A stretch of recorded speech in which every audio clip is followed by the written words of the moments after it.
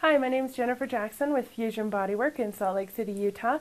Today we're going to be covering a few acupressure points for menstrual cramps. So the first one I want to show you is stomach 25. That's going to be too soon lateral from the umbilicus.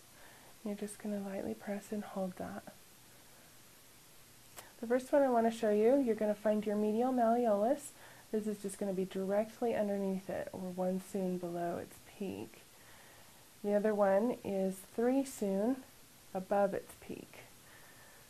And you're just going to press and hold those. Now with the one that's below, don't do that one unless you're not pregnant. If there's any chance you may be pregnant, don't do that one. Something else I would like to mention about menstrual cramps, it's also a tremendous relief. I have noticed to have structural integrative work done. It puts the body back in alignment and can ease a lot of pain with that. I also highly recommend Epsom salt baths. If you use 2 cups in a hot bath for 20 minutes, it will dramatically help.